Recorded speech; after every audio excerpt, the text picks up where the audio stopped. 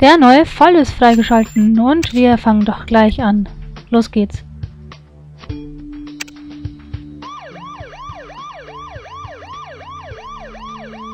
Der 21. übrigens. Die geheimen Experimente. Gut, öffnen wir doch mal. Oh, Julia, so ruhig wie es zuletzt geworden ist, wäre ich nicht überrascht, wenn du alle Mörder im Bankenviertel bereits hinter Gitter gebracht hättest. Oh oh. Da werden wir leider jetzt auf was anderes hingewiesen, bestimmt. Und zwar die Rachel Price will mit uns... Also, nein, der Kameramann, der Karl Ackermann, der will mit uns sprechen. Gut. Wir haben ja noch nie mit ihm gesprochen, können wir ja mal machen. Und er sagt, oh leck, wir müssen ihm helfen, weil Rachel ist verschwunden. Wie verschwunden? Ja, sie wollte einer Story nachjagen und oh je, mittlerweile beginnt er das Schlimmste zu fürchten. Okay, wir sollten mal ihr Büro untersuchen. Vielleicht finden wir irgendwas, was darauf hinweist, wo sie sein könnte. Oh oh. Dass mit der Rachel noch was passiert ist, natürlich ziemlich... Also hoffen wir mal, dass kein Mord oder so passiert ist.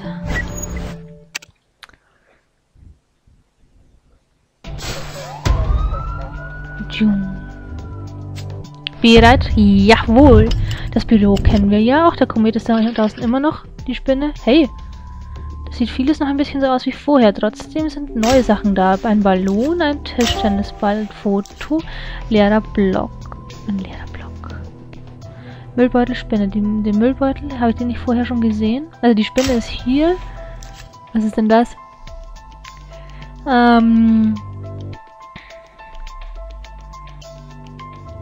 Ein leerer Block. Wie sieht... Ach, die Fotos sind hier. Der Müllbeutel ist hier.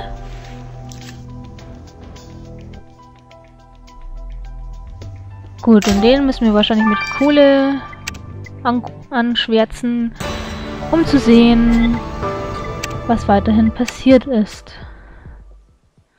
Gut. Das können wir natürlich erst mit einem Sternchen.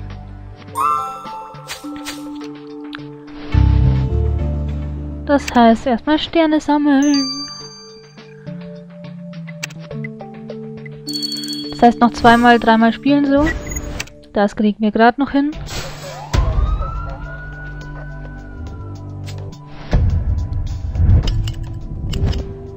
Go. Ein Sektkühler, japanisches Tor. Was ist... Ach, hier.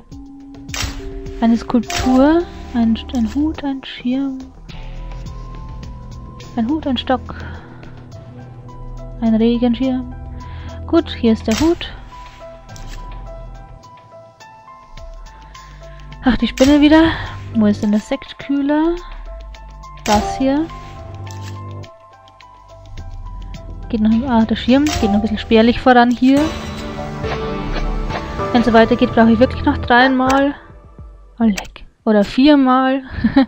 Bis ich dann einen Stern habe. Ja, weiter geht's.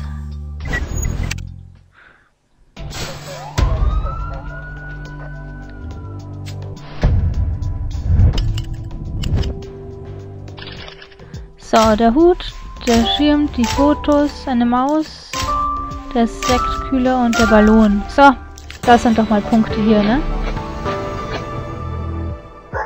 Besser hätte ich es gerade fast nicht machen können.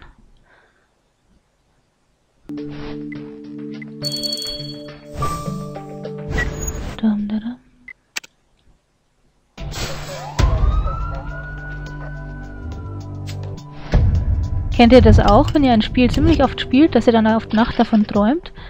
So ein Hut, ein Foto, ein Ballon, die Violine, eine Spinne und... Oh, das ist die Blume, das hängt bestimmt an der Wand. Oder auch nicht. Ach nee, das liegt hier. Nein, ernsthaft, dann träumt man auf die Nacht, vor allem dann von der Musik immer.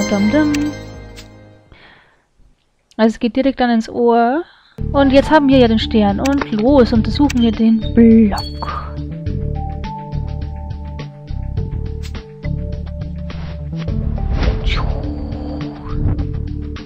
Was steht da? Factory A. Bomb Road. Oh, das war's schon? Sehr gut. Das ist unser neuer Tatort.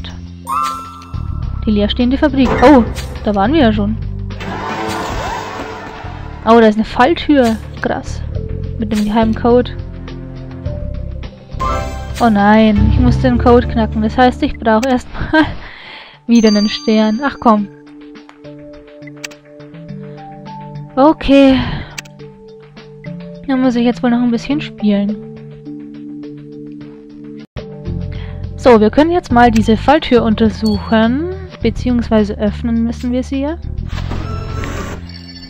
Sieht eher aus wie eine Waage, die man selbst einstellen kann, was man wiegt. Hier haben wir eine 7... Nein, oder das hier? Nein, das hier.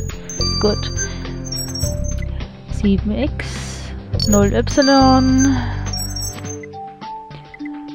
6c. Das ist der Code für den Eintritt.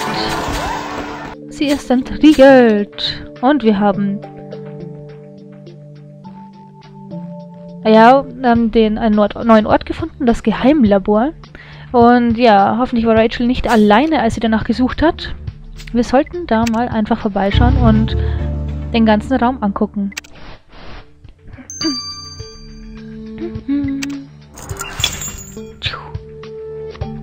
Wir haben übrigens gerade einen Kombo-Rausch. Das Wort erinnert mich immer an Akustikrausch von ja, Musikhold. Okay, wir haben hier... Oh, bling, bling, bling. Aber ich weiß noch gar nicht, wo die Dinger sind. Das bringt mir jetzt gar nichts. Skalpell, ein Pinsel, ein Schuhabdruck. Oh, das geht doch schneller. Oh, gut. Den müssen wir analysieren. Ja, ein Teil mal halt. Ein kaputter Schädel. Oh, auch ein Indiz. Und jetzt eine Geldbörse und ein Skelett. Das wird ja hoffentlich... Ach, das liegt da hinten. Oh, oh, oh, das wird wohl... Oh je. Eine Leiche sein. Die da hinten ziemlich aufgelöst ist. Aber das muss ja dann fast in Säure oder irgendwas sein, was die Haut wegätzt, aber die Knochen nicht. Na, müssen wir jetzt mal nachgucken. Ja, weiter geht's.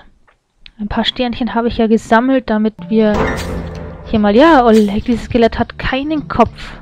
Ja, es ist Säure. Es ist nur wenig zu erkennen. Oleg, hoffentlich ist es nicht Rachel. Oh, oh, oh, oh, oh. Oh, oh, oh. Das könnte böse enden. Oh nein, ich mag nicht weiterspielen. Ich mag, dass die Rachel noch weiter lebt. Ja, wir haben den kaputten Schädel. Ja, den muss ich jetzt aber nicht zusammenflicken, oder? Und, den Schuhabdruck.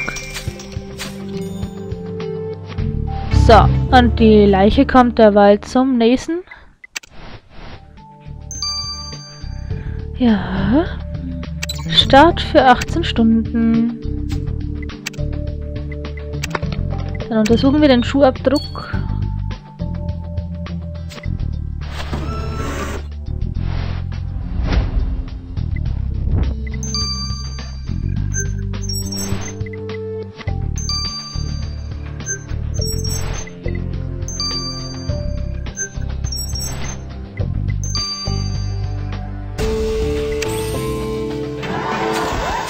Yay, gute Arbeit. Und das heißt, Büroschuhe trägt der Mörder. Okay. Büroschuhe in einem hohen Viertel, ja toll. Also in einem Bankenviertel. Ja, auf jeden Fall haben wir den ersten Beweis. Ich muss es wirklich zusammenflicken, das gibt's ja nicht. Iiii.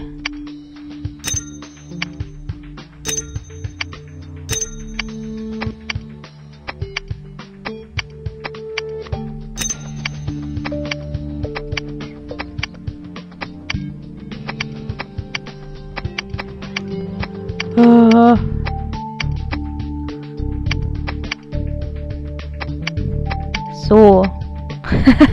Jetzt komme ich gar nicht mehr los. Weiter. Erstmal nach Farbe sortieren, oder? Moment.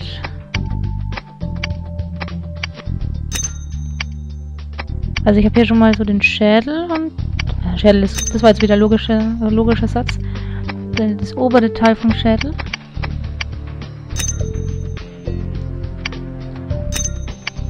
Okay, jetzt geht's mal ein bisschen vorwärts. Es müssen irgendwann doch die Augenhöhlen oder so kommen. Na, kommt noch nichts zusammen. Aha. Aha.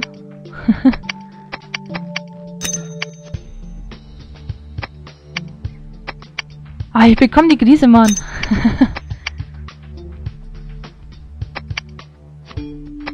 So.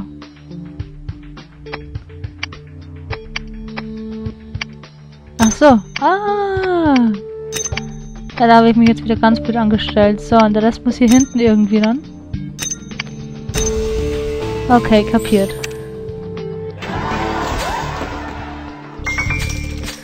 Ja, es war eine schreckliche Aufgabe. Wir müssen das analysieren und hoffen natürlich, dass es nicht Rachel ist. Und das dauert 30... Oh Gott. Minuten. Oh, leck. Das sind Minuten des Schreckens. Ah, dabei spielen wir nochmal.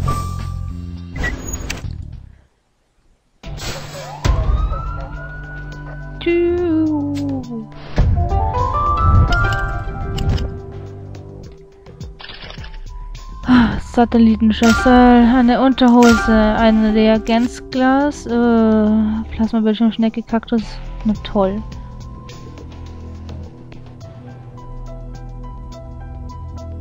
So, und da ist unser Bonus jetzt dahin. Also die Reagenzgläser. Ach, die... Oh, ganz groß, geil. Gut, dann die Schnecke. Die ist hier.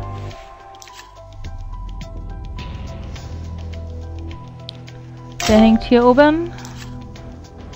Und der Kaktus.